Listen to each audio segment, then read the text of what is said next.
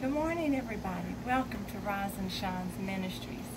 You know, in spite of myself, there's always something in spite of myself. In spite, I think I'm going one way, but I end up going another way.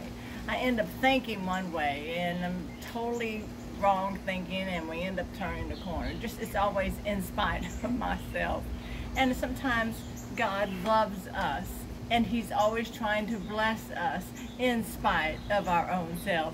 Sometimes He just has to jump right over me to bless me, because I'm always feel like sometimes you're doing the wrong thing.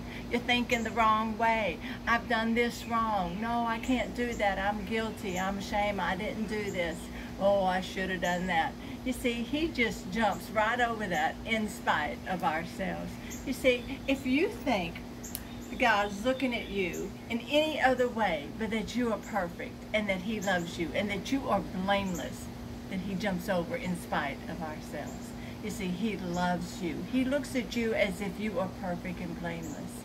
You see, if you think and if you fear that that He knows your secrets, and that you're afraid God will find out all your secrets, well, don't have to worry about it, because He already knows your secrets.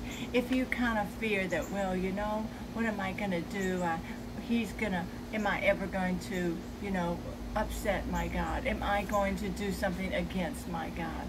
Am I going to turn around? Am I not going to have faith? Am I going to doubt? He can look at the chapter in your life and tell you what page you're going to already do it in. Yes, He has a perfect vision of your past. He has a perfect vision of your future. So based on that, He loves you just the way you are, in spite of ourselves. You see, in Hebrews 10:4, this is what he says. By one offering, and he's talking about Jesus in Hebrews, he says, by one offering, He has perfected forever those who are being sanctified.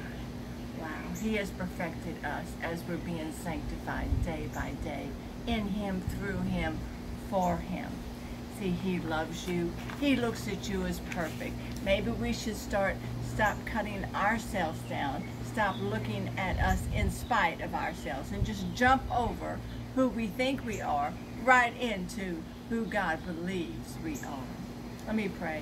Oh, Heavenly Father, let me get the vision that You love me. Let me get the understanding and the knowledge that no matter what I do, Lord God, that You already know, and that You love me anyway. You just jump right over that and love me. You pull me into me. You pull me into You. You're always blessing me. You're always yielding me, turning me, making me walk in the path that You have set for me. Let me hear Your word. Let me see the path You set before me. Thank You, Lord God, for loving me when I feel so unlovable. Thank You, sweet Jesus, how awesome You are to me in my life. Let me see it and know it, and help me to live it out in my life. Amen and amen. God, and make it a great day, and I'll see y'all later.